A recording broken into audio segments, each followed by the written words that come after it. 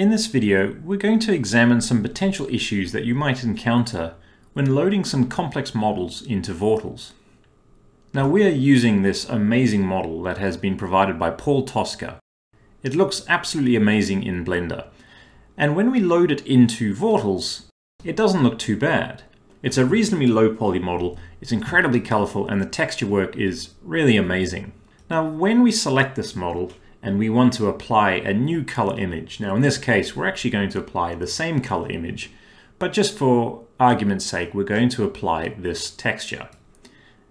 We apply it and we wait a little bit, and once we get this warning, we ignore that warning and we notice that the face has changed. Now, this is an issue that has been covered in a previous video where there are currently two shaders that have been used in this model, and because there are two shaders, one of these shaders has not been given access and we've simply overwritten the texture that was in this on the face. And the answer to that would be to come back to Blender and select the face, export the face individually and export the body individually and load them into Vortals one by one, and then you could access both textures. But if you'd been paying attention, you would have noticed that there was a slight delay when we applied that texture. Now that is quite important. So let's now go to our task manager.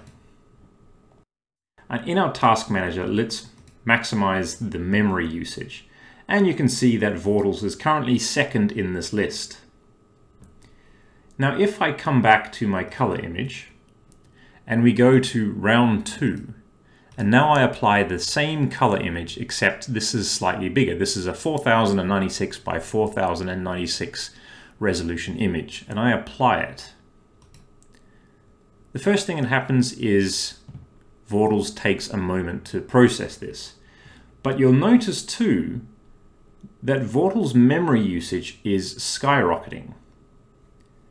And we're still waiting for Vortals to respond, and the memory usage is going up and up. And now it's ready and we're good to go.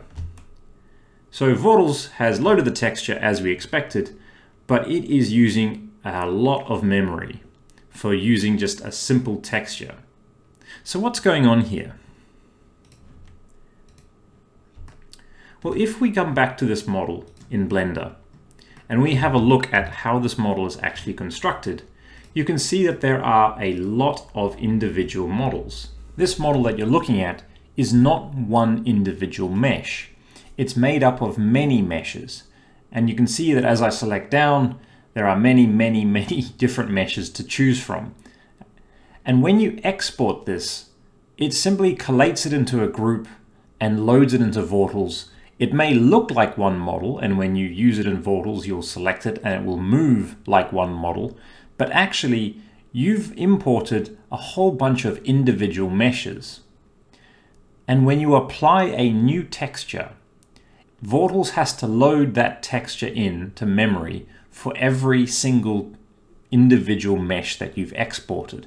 And that means loading the same texture in time and time again into memory, and that causes this huge blowout in the memory usage of Vortals. In order to minimize your memory usage, it's best to combine everything into one mesh. So here I'm going to select the entire model, I'm going to right click and I'm going to join the meshes together.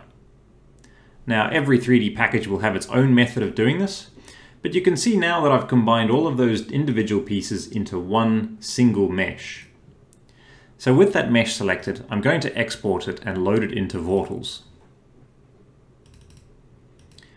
And now I've activated the task manager. You can see that Vortals is second on the list. And you can see that the model I've selected, I've deliberately applied a different material, just so that you can see that I am in fact adding a new material onto it. And when I apply my 4K texture, you'll see that the material is applied and Vortals uses a little bit more memory, but nowhere near that huge raise that we had when we were using lots and lots of individual meshes.